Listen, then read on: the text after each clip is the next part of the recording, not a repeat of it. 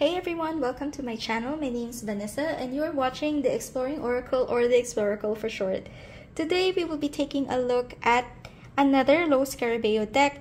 This is the Edmund Dulac Tarot. It comes in this top box. It's not focusing, okay? And it comes with a little white book,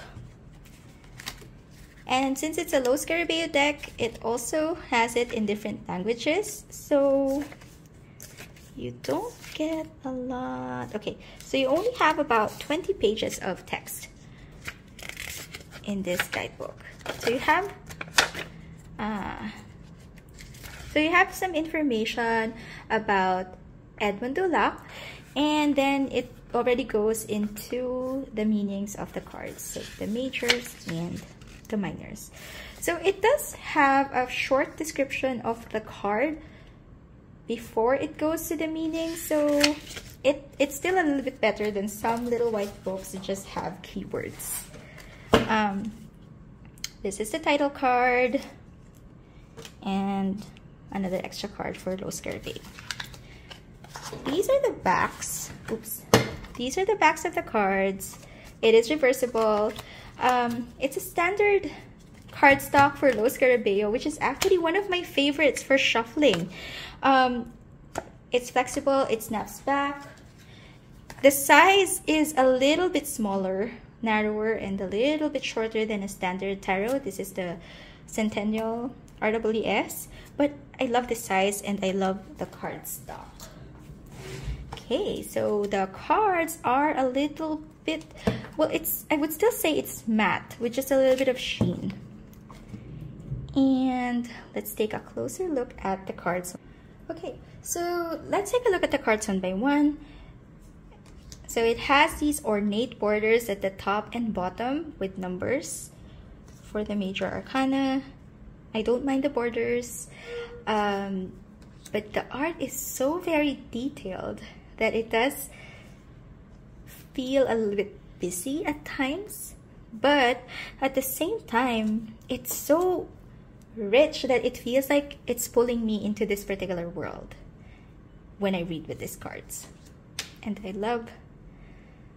I wish actually it's a little bit bigger because I don't have really good eyesight, so some of the details are hard to pick up, but it's just there's something about the art style here that makes me want to dive into the picture, and or it makes me feel like I'm also able to immerse myself into the image that is depicted on the cards, which I wasn't really expecting, because it is one of those decks that use pre-existing art, which if you watch my walkthrough of the Faring Pinter Tarot, sometimes doesn't some of the images don't land, or is it how I traditionally see the meanings of the cards?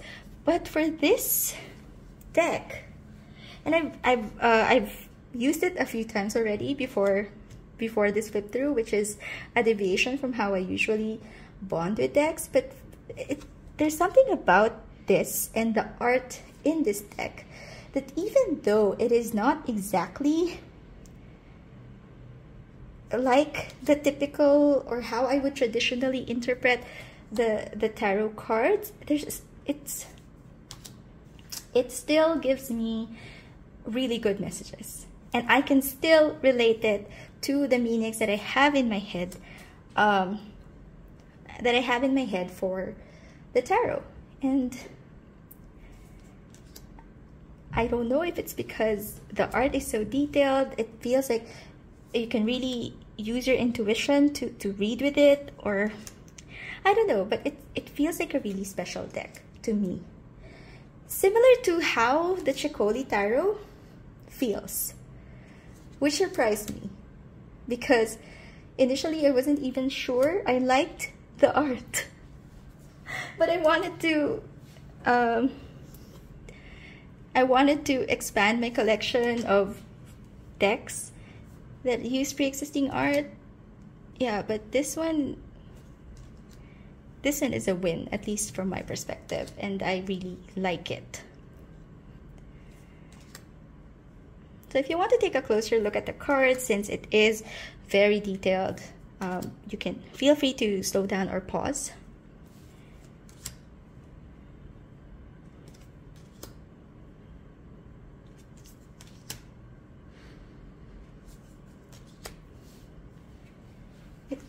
The artistry just, it's like a very fairy tale world that draws you in. I think that's the easiest way for me to describe it, which is why I like it so much.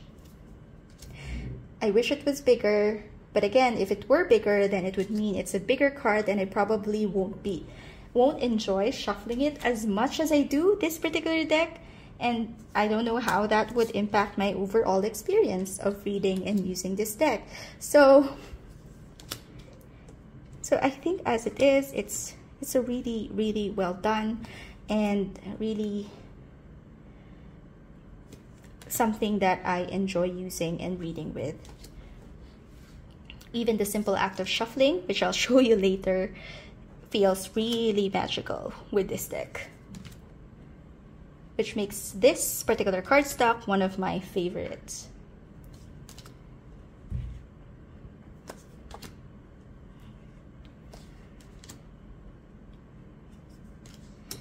So for the cards, you just have to know the images. But for the minors, the numbered cards, you do have the number and the suit. Oh, sorry, the suit at the bottom.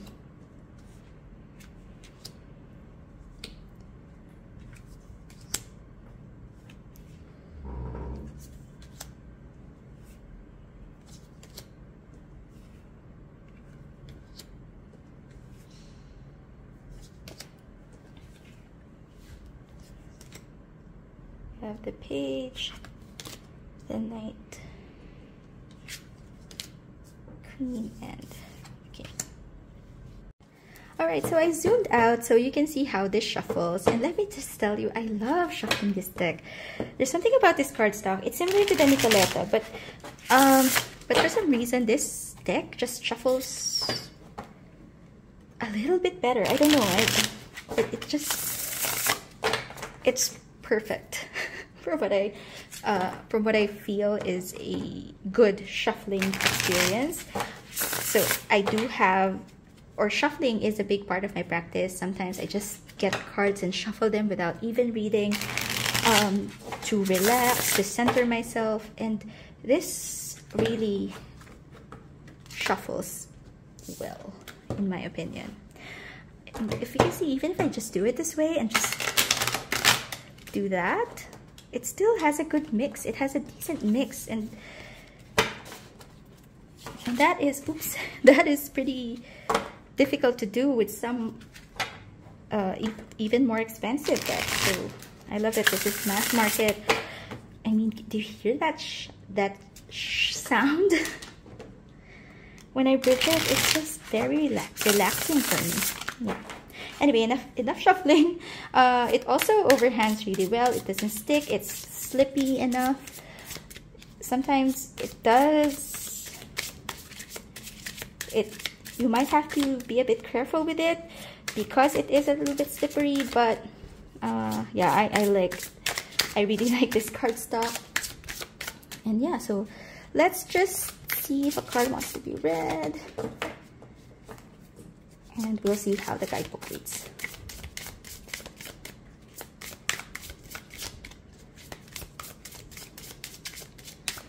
Okay.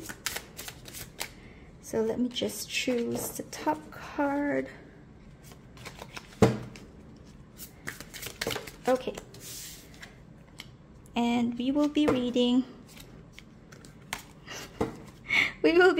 for the Nine of Swords. A creature from a nightmare bears down on the body of a sleeping man. He rests with a sword within arm's reach and with many medicines by his bedside in hopes of attaining peaceful sleep.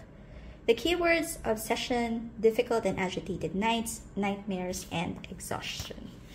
So short, but I think it's still a little better than some other little white books that just have keywords. And you can always use other references for if you want to know more, or if you want to get a little bit more meanings to the cards. And as I mentioned, the cards are detailed enough and it's so scenic that you can really just by looking at it know that it's something about nightmares or these fears and anxiety that plague you when you sleep, restlessness, and all of these things. So yeah, so that is the Edmund Dulac Tarot. It is, I really like this deck. I was pleasantly surprised by it. It is mass market, so it is readily available if you're interested in picking it up. And if you like this video, please don't forget to click on the like button and consider subscribing to my channel where I post videos like this at least once a week. See you again next time. Bye!